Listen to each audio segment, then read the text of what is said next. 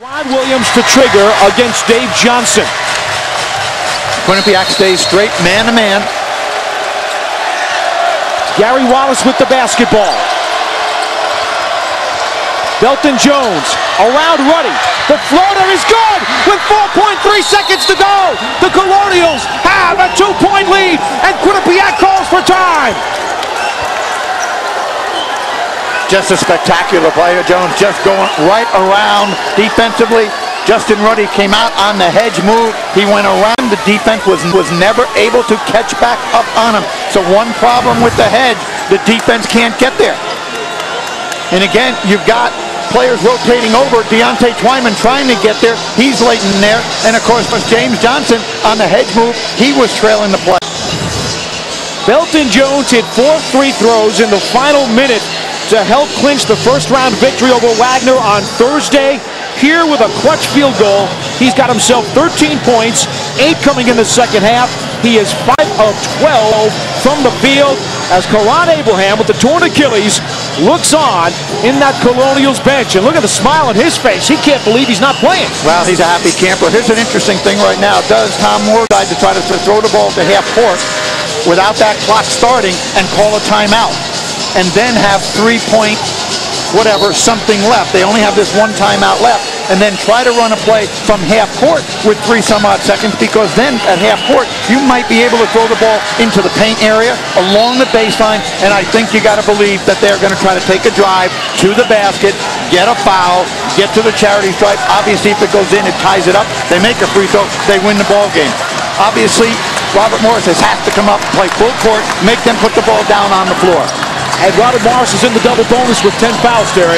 Absolutely. So anything they do here puts Quinnipiac on the line for guaranteed 2. Got a big guy on the ball. Good decision there by Andrew Toole. Russell Johnson to guard Dave Johnson. Gets it into James Johnson, who nearly fumbles it away. Into the forecourt. He gets off a 3. It is short, and it is over. The Robert Morris Colonials have survived in the NEC semifinals. They have knocked off Quinnipiac for the 3rd straight year in the NEC tournament, and they will head to the championship game Wednesday night at LIU. Spectacular finish to the ball game. Velton Jones did a great job on the drive down there. James Johnson, I think, caught it, was really trying to catch it and run at the same time, was really never in control all the way up the sideline. May have gotten bumped a little bit, didn't get a call there. You're not going to get that kind of call in this type of a ball game. And so, as you said, again, the Bobcats lose. This time it's in the semifinals and a chance to go play LIU. And here is Robert Morris without Karan Abraham in the final game on Wednesday night against Jim Ferry. Velton Jones with the running floater gave Robert Morris the lead, and here's Quinnipiac's final set. Robert Morris does a great job of making them catch the ball in the half court. And as he's trying to make that shot, James Johnson, with about a second and 3/10 left, kind of stumbles a little bit. No real shot at that going in. His feet slipped out from him. Had it gone, it would have been a 3-pointer and given the Bobcats a win. Robert Morris survives. Back after this. Connecticut, where Robert Morris has cleared out the building with a 64-62 win over Quinnipiac in the NEC semifinals. Velton Jones wins it with a runner with 4.3 seconds to go. He is our Ruby Tuesday player of the game, and he's standing by with Tara Petrolino. Velton, you are hearing it from your RMU fans over here. Probably no bigger shot than the one you just hit with seconds remaining. Talk to me about what you're feeling right now. It feels good, man. Nobody thought we could come in and win this game at their place, but we believe. Like we just believed, and it was a big shot. It certainly was. You are from Philadelphia, a big basketball town. What will they think about this win when you tell your friends back at home?